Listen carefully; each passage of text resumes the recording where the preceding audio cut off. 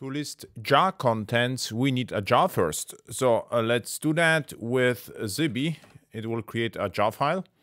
And now let's try to list the contents. And we need a jar, of course. And the jar needs a file. And this is just a string. And the name is in ZBO /app jar. And let's do the try with resources. Jar file has to be jar file. And in ZBO, there is such a file. And from command line, it will look like that. And app.jar. And this is the list.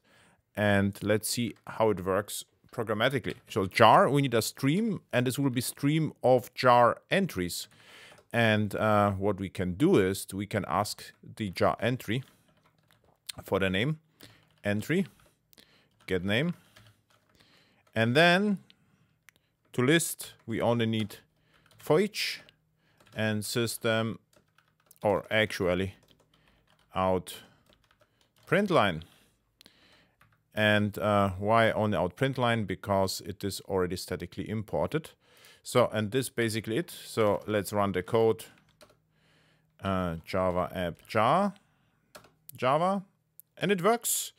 And what we can skip is this one, because jar entry already ships with nicely overridden toString method.